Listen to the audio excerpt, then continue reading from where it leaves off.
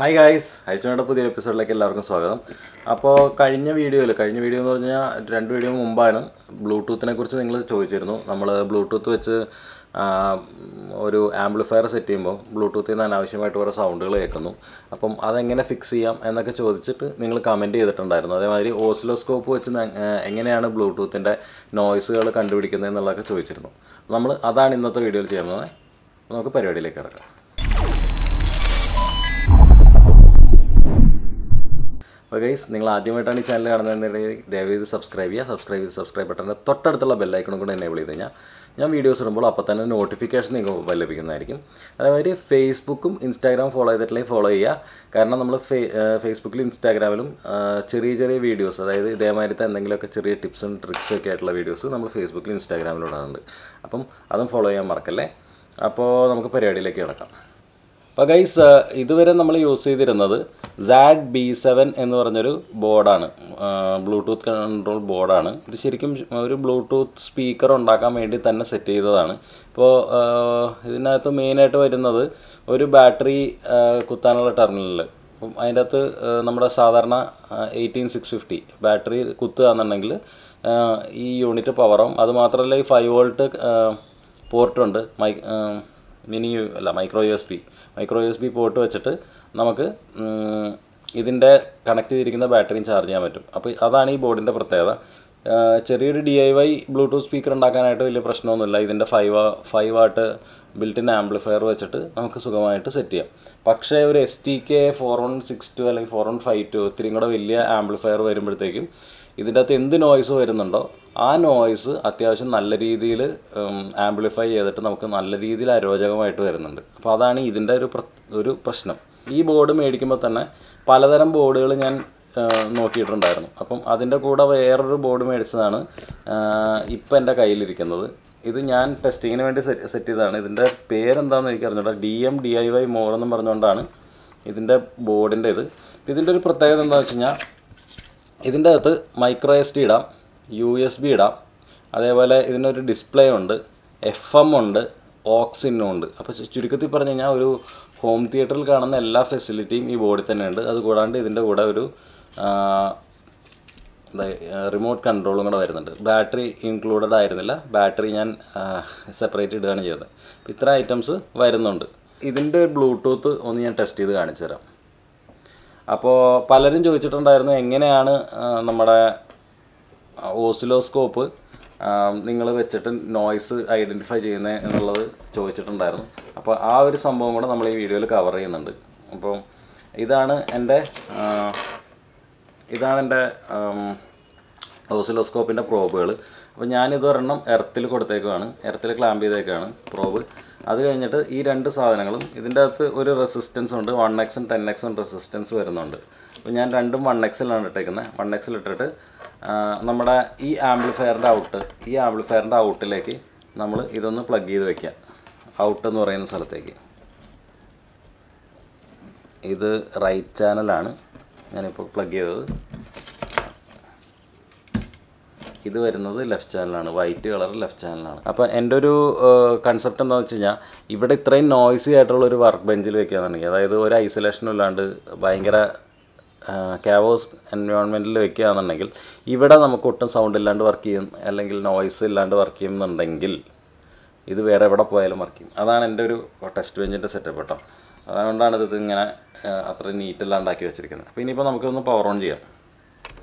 Power on ചെയ്യണമെന്നുണ്ടെങ്കിൽ ഞാനിത് ഈ ബോർഡിന് ഒരു 5 വോൾട്ട് നമ്മുടെ ബാറ്ററി പോട്ടെ, നമ്മുടെ USB കുത്തിയിട്ടുണ്ട്, മൊബൈൽ ചാർജർ ഞാൻ കുത്തിയിട്ടുണ്ട്. അപ്പോൾ ഇനിയിപ്പം നമുക്കിത് പവർ ഓൺ ചെയ്യാം. അപ്പോൾ ഗൈസ്, നമ്മുടെ ബ്ലൂടൂത്ത് മോഡ്യൂൾ ഞാൻ പവർ ഓൺ ചെയ്ത് വെച്ചിട്ടുണ്ട്. ബ്ലൂടൂത്ത് ഞാൻ കണക്റ്റും ചെയ്ത് വെച്ചിട്ടുണ്ട്. അപ്പോൾ കണക്ട് ചെയ്യൽ എല്ലാവർക്കും അറിയാമല്ലോ, നിസ്സാര പരിപാടിയാണ്. അപ്പോൾ അതുകൊണ്ട് തന്നെ ഞാൻ ബ്ലൂടൂത്ത് ഓൾറെഡി കണക്ട് ചെയ്ത് വെച്ചിട്ടുണ്ട്. അപ്പോൾ നമുക്കിനിയിപ്പം ജസ്റ്റ് ഒരു പാട്ട് പ്ലേ ചെയ്ത് നോക്കാം.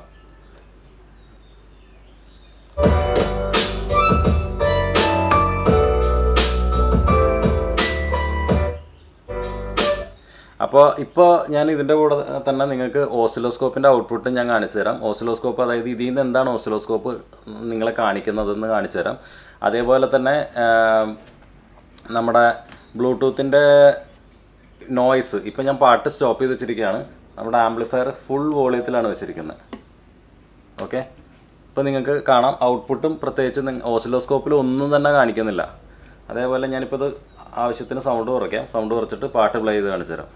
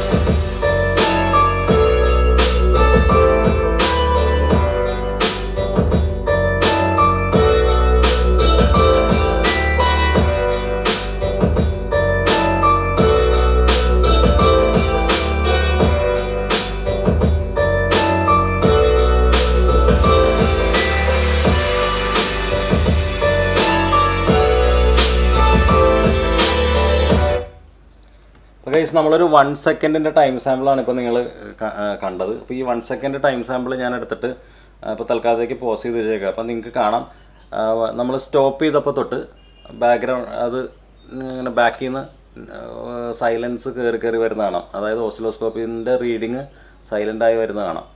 സൈലൻ്റ് ഇൻ ദ സെൻസ് ഓസിലോസ്കോപ്പിൽ നിന്ന് റീഡിംഗ് ഒന്നും കിട്ടാത്തൊരവസ്ഥ. അപ്പം ഇങ്ങനെയാണ് നമ്മൾ ടെസ്റ്റ് ചെയ്യുന്നത്. അപ്പോൾ ഈ മോഡ്യൂൾ ഞാൻ ടെസ്റ്റ് ചെയ്തപ്പോൾ എന്താ സംഭവിച്ചതെന്ന് വെച്ച് കഴിഞ്ഞാൽ ഈ ബ്ലൂടൂത്തിലേക്ക് കണക്ട് ചെയ്തിരിക്കുന്ന ഈ ബ്ലൂടൂത്തിലേക്ക് നമ്മൾ ഫോൺ കണക്ട് ചെയ്ത് വെച്ച് കഴിഞ്ഞാൽ തന്നെ അതിൻ്റെ ഔട്ട്പുട്ടിൽ നിന്ന് ജസ്റ്റ് ഒരു പിങ്ങിങ് സൗണ്ട് കേൾക്കും. ഇങ്ങനെ പിപ്പ് എന്ന് പറഞ്ഞ സൗണ്ട് കേൾക്കും.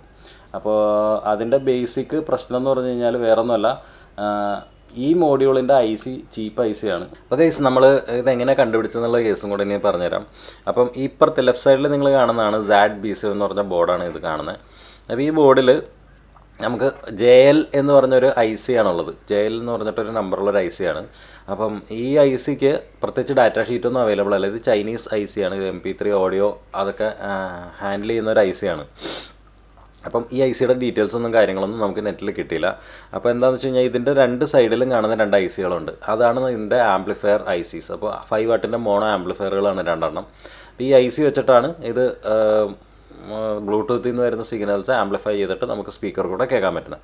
അപ്പം ഇതിൻ്റെ ഡാറ്റ ഷീറ്റ് ഇല്ലാത്തത് കൊണ്ട് തന്നെ ഇതിൻ്റെ ഡീറ്റെയിൽസും കാര്യങ്ങളും നമ്മൾ എടുത്തത് എന്താണെന്ന് വെച്ച് കഴിഞ്ഞാൽ ഈ ആംപ്ലിഫയർ ICയുടെ ഡാറ്റ ഷീറ്റ് ഡൗൺലോഡ് ചെയ്ത് നോക്കിയിട്ടാണ് നമ്മൾ ഇതിൻ്റെ ഔട്ട്പുട്ട് കണ്ടുപിടിച്ചത്. അപ്പോൾ ഞാൻ എന്താ ചെയ്തതെന്ന് വെച്ച് കഴിഞ്ഞാൽ 2 വയർ സോൾഡർ ചെയ്ത് വെച്ചിട്ടുണ്ടായിരുന്നു. 2 വയർ സോൾഡർ ചെയ്തിട്ട് ഞാൻ ഓസിലോസ്കോപ്പിൽ കൊടുത്തു. അതിനുശേഷം നമ്മൾ ഫോൺ കണക്ട് ചെയ്തപ്പോഴത്തേക്കും അത് ഐഡിയലായിട്ട് വെക്കുമ്പോഴത്തേക്കും ഇതിങ്ങനെ പോള് ചെയ്യുന്ന മാതിരി നമുക്ക് പീപ്പ് എന്നും പറഞ്ഞുള്ള ഒരു സൗണ്ട് കേൾക്കുമ്പോൾ അതേ സൗണ്ട് തന്നെ നമ്മുടെ ഓസിലോസ്കോപ്പിലും ഡിറ്റക്റ്റ് ചെയ്യുന്നുണ്ടോ എന്നാണ് നോക്കിയത്. അപ്പം നമ്മുടെ നിർഭാഗ്യവശാൽ ഈ BT അതായത് ZB7 എന്ന് പറഞ്ഞ ബോർഡിന് അതേമാതിരി ഒരു ഔട്ട്പുട്ട് ICന്ന് തന്നെ വരുന്നുണ്ടായിരുന്നു. അതുകൊണ്ടാണ് ആ നോയ്സ് വരുന്നത്. അപ്പോൾ ഈ 5 വാട്ട് ആംപ്ലിഫയറിൽ ആ നോയ്സ് പ്രത്യേകിച്ച് അറിയില്ല.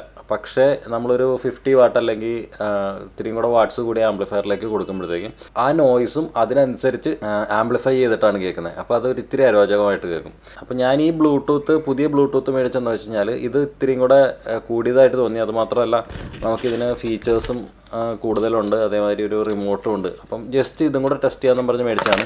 ഇനി ഒരു മോഡ്യൂളും കൂടെ ഞാൻ ഓർഡർ ചെയ്തിട്ടുണ്ട്, അതും വരാൻ താമസിക്കുമായിരിക്കും. അപ്പോൾ ഇത് വന്നപ്പോഴത്തേക്കും ഞാനിത് കുത്തി നോക്കി. ഇതും സെയിം ഇപ്പം നിങ്ങൾ നേരത്തെ കാണിച്ചു തന്ന മാതിരി ഇതിൻ്റെ ഔട്ട്പുട്ടിൽ ഞാൻ ഓസിലോസ്കോപ്പ് കുത്തി ഞാൻ നോക്കിയായിരുന്നു. അപ്പോൾ ഇതിന് ആ പ്രശ്നമില്ല. ഈ BT800 എന്ന് പറഞ്ഞ ബോർഡ് ഞാൻ മിക്കവാറും എല്ലാവർക്കും റെക്കമെൻഡ് ചെയ്യാം. കാര്യം എന്ന് വെച്ച് കഴിഞ്ഞാൽ ഈ ഹോബിയിസ്റ്റ് ആംപ്ലിഫയറൊക്കെ ഉണ്ടാക്കുന്ന ആൾക്കാർക്ക് ഒരു കംപ്ലീറ്റ് സൊല്യൂഷനാണ്. കാരണം ഒരു FM ട്യൂണർ അതിൻ്റെ ബിൽറ്റിനാണ്. സെയിം തന്നെ JLൻ്റെ IC തന്നെയാണ്. പക്ഷേ എനിക്ക് തോന്നുന്നു ഇത്തിരിയും കൂടെ അപ്ഗ്രേഡഡ് പുതിയ വേർഷനാണെന്ന് തോന്നുന്നു. ഏതാണ്ട് ഈ സാഡ് മേടിച്ചതിലും കുറഞ്ഞ റേറ്റിനാണ് ഞാനിത് മേടിച്ചത്. ഇതിലൊരു ഡിസ്പ്ലേയും ഉണ്ട്, LED ഡിസ്പ്ലേയും ഉണ്ട്, പിന്നെ USB കുത്താം, അതേമാതിരി മൈക്രോ SD കാർഡ് സ്ലോട്ടും ഉണ്ട്, 5 വോൾട്ട് ഇൻപുട്ടും ആക്സെപ്റ്റ് ചെയ്യും. മൊത്തത്തിലൊരു നല്ല പാക്കേജ് ആയിട്ടാണ് എനിക്ക് തോന്നിയത്. അപ്പോൾ ഇതുകൊണ്ട് ഞാൻ ഇത് എന്തായാലും റെക്കമെൻഡ് ചെയ്യും. പ്ലസ് അതിൻ്റെ ഏറ്റവും വലിയ സംഭവം എന്ന് വെച്ച് കഴിഞ്ഞാൽ ഇതിനാ പെപ്പര എന്ന് പറഞ്ഞുള്ള ബ്ലൂടൂത്തിൻ്റെ ഒരു അരോചകമായിട്ടുള്ള സൗണ്ട് ഒട്ടും തന്നെ ഇല്ല എന്നുള്ളതാണ്. അപ്പോൾ ഗൈസ്, ഇത്രയേ ഉള്ളൂ ഇന്നത്തെ വീഡിയോ നിങ്ങൾക്ക് ഇഷ്ടമായി കാണുമെന്ന് പ്രതീക്ഷിക്കുന്നു. ഇഷ്ടമായെങ്കിൽ തീർച്ചയായും ലൈക്ക് ബട്ടൺ അടിക്കുക, അതേമാതിരി ഫ്രണ്ട്സുമായിട്ടൊന്ന് ഷെയർ ചെയ്ത് വിടുക. ഇതുവരെ എൻ്റെ ചാനൽ സബ്സ്ക്രൈബ് ചെയ്തിട്ടില്ല, ഇതേപോലെ സബ്സ്ക്രൈബ് ബട്ടൻ്റെ തൊട്ടടുത്തുള്ള ബെല്ലൈക്കണും കൂടെ എനേബിൾ ചെയ്ത് കഴിഞ്ഞാൽ ഞാൻ വീഡിയോസ് ഇടുമ്പോൾ അപ്പോൾ തന്നെ നോട്ടിഫിക്കേഷൻ നിങ്ങൾക്ക് മൊബൈൽ ലഭിക്കുന്നതായിരിക്കും. അതേമാതിരി ഫേസ്ബുക്ക്, ഇൻസ്റ്റാഗ്രാം ഒന്ന് ഫോളോ ചെയ്യുക. അപ്പോൾ അടുത്തൊരു വീഡിയോയിൽ കാണുന്നവരെ ബൈ.